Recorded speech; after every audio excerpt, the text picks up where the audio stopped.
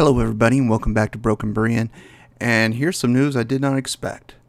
There is going to be a Game of Thrones movie that is going to follow the Song of Fire and Ice storyline. So it's going to be somewhere in the original Game of Thrones series line of characters, somewhere around there.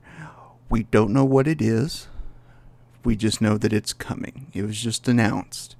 And here's the thing. I didn't get until Game of Thrones till after it all aired. Like, it was just, I didn't have HBO, and I slowly bought the seasons over time, and I'm with everybody, and I thought season 8 was,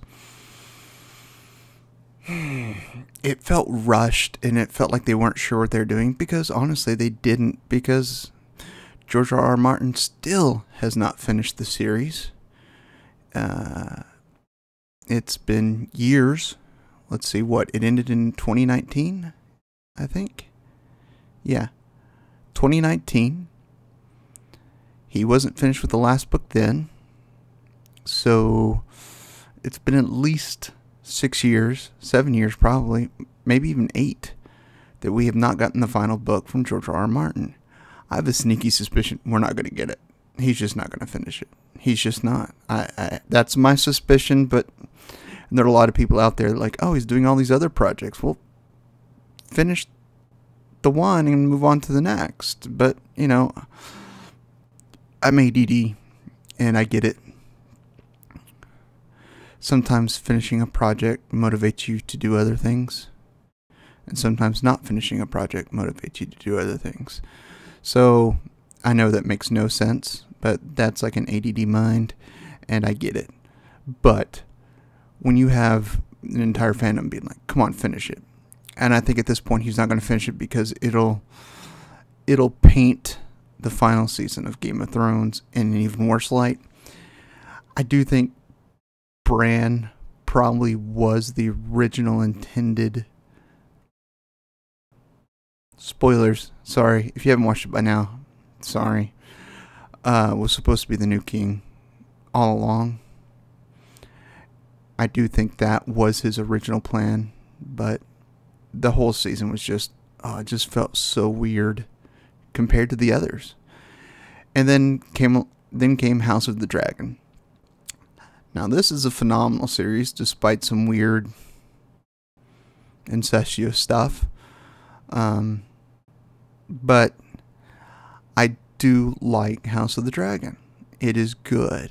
It's a return to form for Game of Thrones. But with this movie, it's going to be divisive.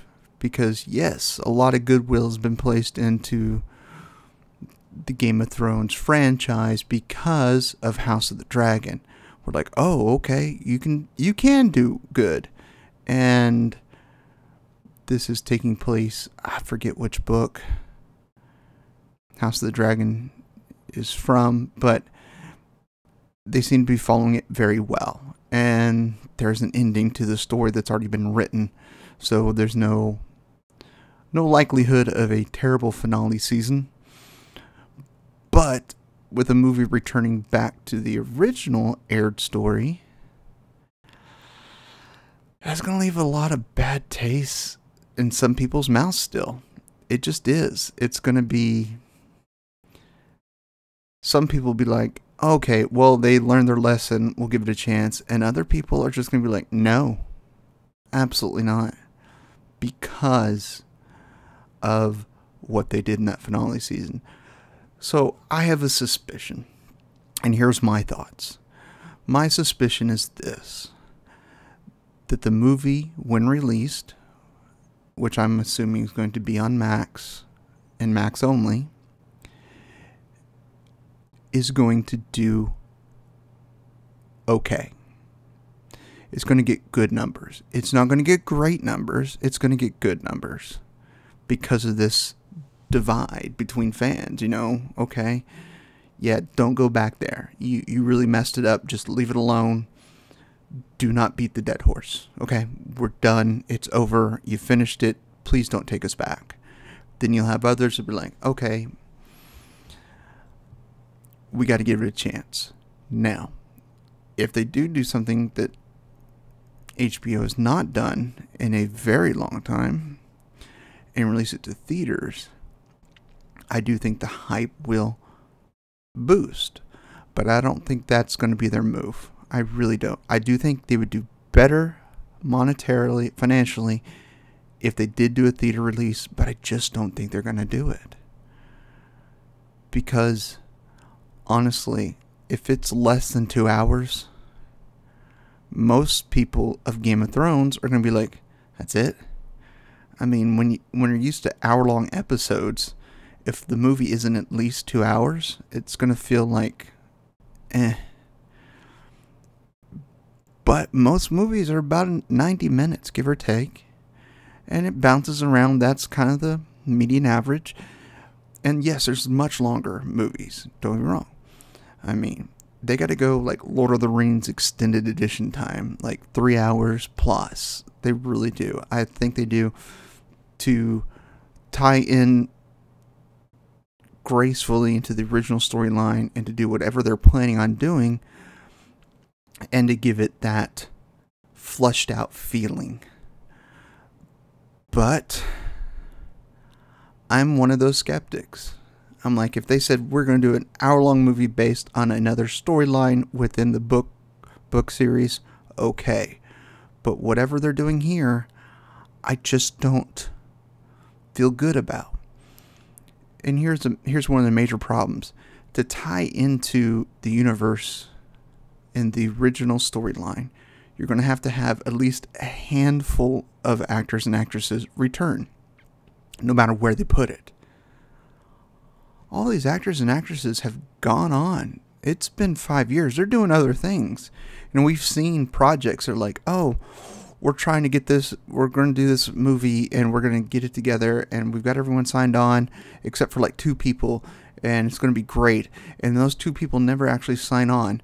And then more people drop out and those 2 that couldn't sign on come back in and now they're trying to get, and it's like herding cats. Because everyone's doing their own thing now. They've moved on in their career to do other things. I mean, what's it been? I don't know, a decade or so, and we're still waiting on that Community movie. I mean, they've been promising us a Community movie for almost a decade, it feels like. I don't know when it ended. I can't even remember when it ended, but gosh, it feels like every time it's like, oh, you'll hear something every now and then. Oh, we've got to, it's like they got everybody except Glover. And he's like, okay, but he can't do it. Well, now he can't, but now others can't. Like Josh McHale can't because he's doing this series on some station in Hulu that no one's watching, the Animal Control show.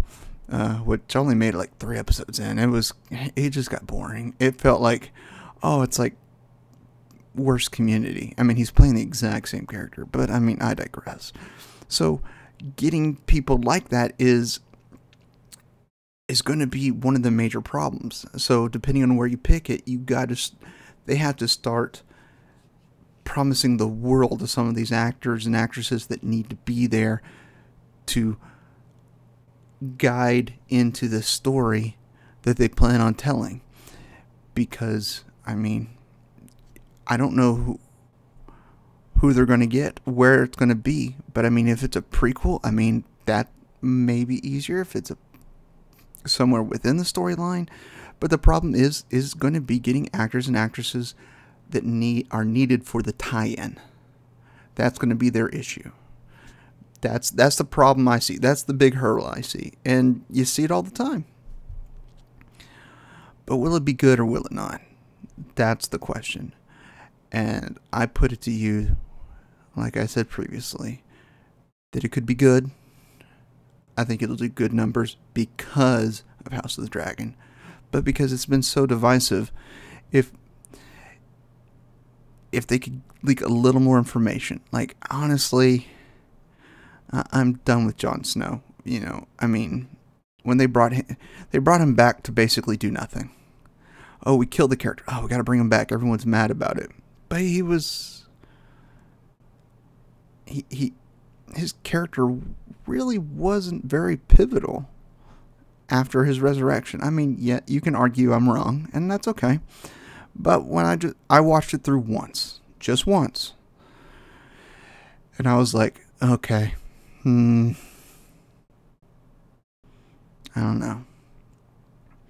If we did something that tied into one of the other lands that we didn't see, I forget wherever the Lannister girls were sent to be married off, where, what's his name? Played the Mandalorian. I forget his name now. Was from, that land or something like that. That might be interesting. We didn't really get to see that land much. We saw glimpses here and there, little flashbacks, something like that. Okay, I can kind of see that. But is that worthy of a whole movie? I don't know. Honestly, the only way to get me to watch it within the movie releasing immediately is one thing and one thing alone. And that's to do a story around Natalie Dormer. That's how you're going to get me back. I mean, I'm just being honest. I was like, oh. When they killed her off, I was so sad. And I was like, oh, I like Natalie. If you haven't seen her in other things, she's a phenomenal actress. My favorite role of her is when she plays Moriarty in Sherlock. Is it Sherlock? Yeah, Sherlock with Johnny Lee. She did phenomenal in that because she played good and bad, both sides. It was that is just a testament to her acting ability. She is great. And so, like, when I saw her in that, and then I was like, oh, well, she's in Game of Thrones. Well, I'll give it a chance, And she did phenomenal in Game of Thrones. But she's one of my favorite actresses. Everything she's in, and I've just loved. And I haven't seen all of her stuff, of course, but I mean, everything I've seen her in, she was just so good in Sherlock. No, not Sherlock. Elementary. I'm sorry. Elementary. It wasn't Sherlock. It was Elementary. There's so many Sherlock Holmes stuff. I just watch it. Elementary. With Johnny Lee. And Lucy Liu. So good. So good. Because you saw her play this good character and then come out and she's this dark, evil character. It was wonderful. So I do love her as an actress. And she's easy on the eyes, let's be honest. But she was phenomenal. And that's one of the characters that I was mad. That was Game of Thrones. You start to fall in love with a character and then boom, they're gone. Boom, they're gone. Boom, they're gone. I mean, it was just left and right. But that was Game of Thrones. You got invested in these characters and then, okay, now where are we going? Ooh, I really like that. Oh, man, now they're gone too. So it was kind of a emotional roller coaster through the series, and I like that. I don't know if you can produce something like that well. That Game of Thrones is really known for is getting us invested in characters in a movie. You can. Absolutely you can. But in the style of Game of Thrones, it's going to be hard. It's hard to get emotionally invested in someone in under 30 minutes, but you can. It's done all the time. But the way they do it is just a little bit odd and a little different. That's my take.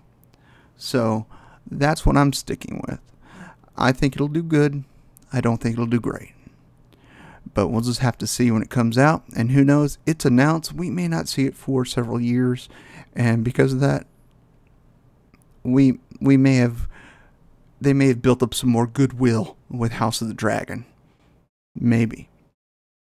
Fingers crossed that they do. And they keep House of the Dragon doing good. But in the end, time will tell. So, until next time, my friends, as always, I love you all, and there's nothing you can do about it.